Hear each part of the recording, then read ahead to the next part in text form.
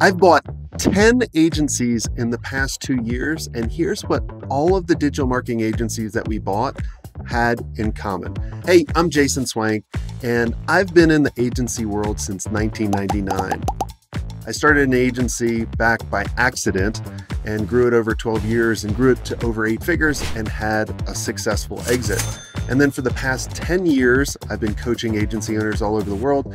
And a couple years ago, we started another digital agency where we've been buying agencies. And when I say buying agencies, we've been buying them for real money. So all the agencies that we've been buying has been over $1 million in net profit or $1 million in EBITDA. And here are the 8 elements that they all have in common. The first one is they all have a clear, defined vision, and everyone in the agency knows that vision and where they're going. I see too many times that, and it goes back to my origin story, right, that I just told you.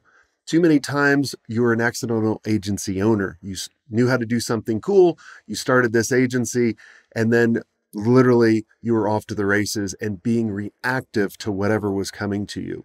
And then you, as the owner or the founder, had to make all those decisions because everyone in your agency didn't know where they were going. So they had to make decisions based on what's best for them rather than what's best for the agency. And if you give them the vision, then they're going to know it. The second most common element that all of these agencies that we bought had was they had a consistent flow of pipeline and multi-channel. So they weren't relying on referrals like a lot of agencies that I see, because if you rely on referrals, that just isn't scalable. They had an inbound channel, they had an outbound channel, they had strategic partnerships that were feeding them. So they had a way for consistent lead flow, which was always building their pipeline. So then they could be picky and pick and choose the clients that they wanted based on where they're actually going. The third element that they all had in common was they had predictable revenue. They had reoccurring revenue. They were looking at constantly growing the existing counts that they had, and they were always created a stickiness. Number 4, they all had a diverse client base. They didn't have any particular client that was over 20% of their revenue.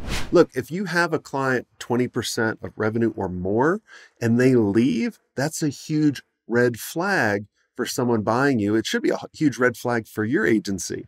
Now, I'm not saying if a client comes in and they're going to be 30% of your revenue, I'm not saying to turn them down. Take it on, but anticipate them going away.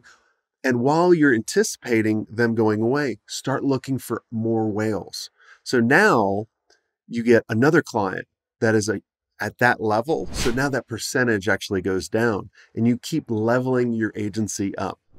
Number 5, and this is a big one, your leadership team is doing the day-to-day work. Look, I totally understand as you're growing your agency, there's a lot of things that you as an owner have to do, whether it be marketing or sales or project management, talking to clients. But they all have created systems and hired people in order to take that over from them. I see a lot of agency owners doing sales all of themselves, and they go, I'm always going to be the best salesperson. But if you leave, and most chances when an agency is bought, the owner only stays for a select time because they're used to calling all the shots and they don't like to be told what to do, and they leave. And then now that's a whole channel that agency buys that they have to fill.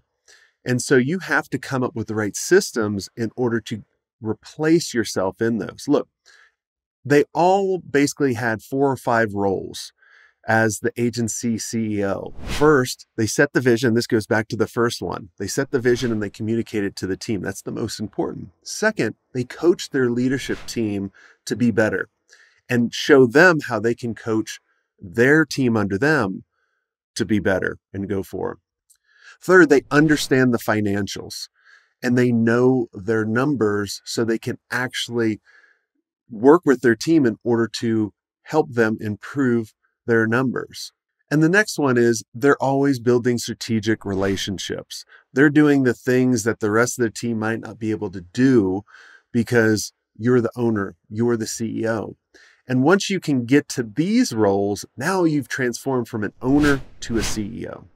Number 6, They're all profitable and they're all growing. The agencies that we bought, we're not looking to go to a garage sale and find a deal. We want them to be growing and we want them to be profitable. Like I told you, all the agencies that we've been buying, they're well over the million in profit. And so if your profit is really low, you need to work on that. Why do you want, you should have created a nonprofit business if that was the case. But you should be showing a track record of growing profitability and growing year over year, or have a really good story of what happened. Number 7, you got to know your numbers. And what we look for is, do you know the KPIs in order for what are the levers of, are you doing well? Are you not doing well? It goes back to the EBITDA or the net profit. What are those numbers? How many leads are you bringing in? What's the conversion rate? So then anything that you measure, you can improve. If you're not measuring, it's kind of like if I wanted to lose weight and I'm not weighing myself every day, how do I know if I'm going in the right direction or in order to make those adjustments? And the last one, and I think this will surprise you, is audited financials. It would surprise you about how many agencies I talk to and they tell us the numbers and then we start auditing their financials and they're way off. And then if you're way off and you think that, and you're being honest too, then you're doing yourself a disservice because you think up to this point that everything that you've been doing is right. Where if you really knew the true numbers, then you could make those adjustments. You could bring in those people in order to figure out what you need to do. And so those are the 8 elements that are the most common with the agencies that we have bought. But I'd love to hear your thoughts on these 8 elements. Which ones are you struggling with the most? We'd love to help you out. And we've created a ton of other resources over here and over here that you can click on in order to help you out to get your agency to a point where you have more freedom. Your agency is actually growing. You have the opportunity to sell your agency if you want in the future. I'd love to hear your comments. Reach out, and until next time, have a swank day.